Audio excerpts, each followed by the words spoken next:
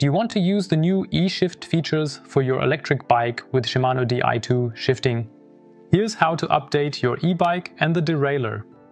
To be able to use the eShift features for your Bosch e-bike, you not only need to update your entire e-bike via the Flow app, but also the Shimano Di2 derailleur itself, whether it's a Cues, XT or XTR. First of all, make sure that your bike is running the latest Bosch software, as this ensures that all functions can communicate properly. It is only with both updates installed that the new shifting features can work together seamlessly. The easiest way to do this is via the eBike Flow app by pairing your bike there and then updating the bike. Starting from Flow app version 1.30, the new eShift functions for Di2 are available. In the next step, you still need to update the derailleur on your cassette. It requires firmware version 4.4.1 or newer. To do this, you can use the Shimano eTube project app. You can find it in the Apple App Store or Google Play Store. To link your derailleur with the system, the first thing you will need, if you haven't already done so, is an account, which you can easily create in just a few steps. Once that is set up, you need to put your derailleur into pairing mode. This works using the small button you'll find at the bottom of the derailleur. Hold it down until the indicator LED starts blinking blue. Now, using the Shimano app on your phone, you can add the derailleur by tapping the big plus sign. After a few seconds, it will also appear in the overview. By selecting Register, you can then pair everything with the app. You will now be asked again if you want to change the passkey. This is basically the password for your derailleur when it needs to communicate with other components. You can also do this later and skip it for now. That's always my suggestion. By default, the passkey remains as 4 zeros. If the connection was successful, it will now show the components you want to add to the app. In our case, that's the derailleur and the shifter. Now we also have the option to give the whole thing a name. I'm just going to call it eShift Cues for now, and also take a photo so that if I have several drivetrains saved, I can clearly identify them. And by clicking the button to register as a new bike, we can then add everything. The wording is a bit confusing because we're not really adding an entire bike. But that's indeed the right button to connect the derailleur to the Shimano eTube project app. After you've paired everything with the eTube project app, you can use the tab at the top left to check for the latest updates and upgrades. Here, all your currently connected components are displayed, and it also shows whether there's a new update available. For the derailleur, we can already see that there's a new update. For the shifter, we don't see that at first glance.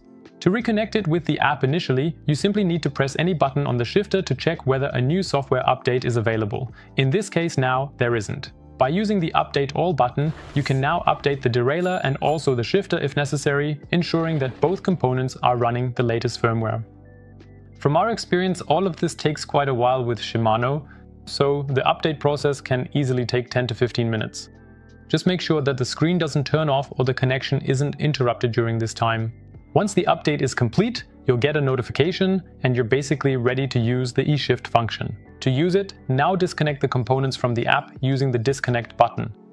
After that, you can switch off the bike using the standard on-off button to exit the diagnostic tool screen and start the bike as usual. Once the bike has been restarted, you may already notice a new small symbol on your display, the icon indicating that the automatic mode has been selected. This shows that the new shifting mode is now active. This can be either M, M+, or A. You can switch between the different modes using the third shift button on your shifter. You have upshift and downshift with the large shift paddles and a third button as well. This is how you switch between the modes. M simply stands for manual. Here, the system automation does nothing at all. Instead, you shift up and down as usual using the shifters. M+ means that you still have complete control when you're pedaling, allowing you to make the various gear changes yourself. Only when you are not pedaling, so basically when you are at a standstill, can the system change gears via the eShift automatic roll shift function. For example, when you are rolling up to a traffic light or riding on a trail and slowing down slightly so that the correct gear is already engaged. Lastly, letter A, quite self-explanatory, is the automatic mode. Once you have selected it, you can practically put the shifter aside, as the system takes care of all the shifting automatically. For the automatic mode, it is of course essential to tell your system which cadence you would like to ride with. To set this up, you have two distinct and different options available. The easiest and most straightforward way to do this is via the Bosch eBike Flow app. Switch to the right screen there, and in the settings menu at the bottom right, you can precisely set your preferred cadence. You might need to scroll either left or right to find the specific cadence settings. Here you can choose anywhere from, I believe, 40 to 100. That's revolutions per minute, meaning crank revolutions per minute. A lower value means you don't have to pedal much and the motor already provides a lot of support. Or, with a high cadence, you have to pedal quite fast and the motor will only provide strong support later. It's simply a matter of settings, and you can gain some experience and adjust it as you like. Alternatively, if you don't have the Flow app with you right now, you can also do all of this through the display settings. To do this, use the LED remote or the Purion 200. Press and hold the settings button until you enter the context menu, then swipe right or left once, and there you can also set the cadence. Then close it again to finish, and in this way, you've set the cadence. You can also adjust it quickly while riding or on the go if you notice, okay, maybe I need 5 or 10 more revolutions. That's really practical.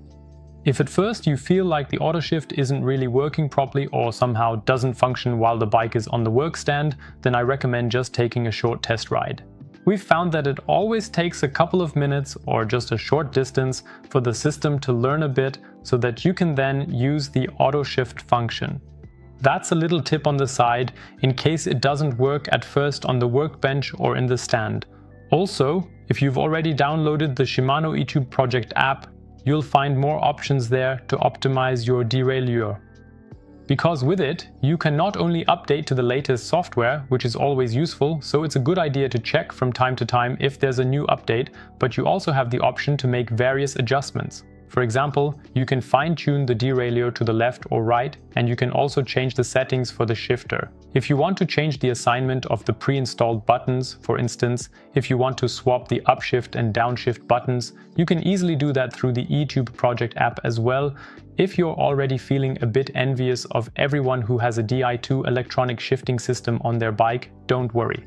In one of our upcoming videos, we'll also be covering how you can retrofit a Di2 electronic shifting system to your e-bike. So don't forget to subscribe to the channel, because then you definitely won't miss it. If you have any questions, leave them in the comments now, and we'd also really appreciate a like on the video.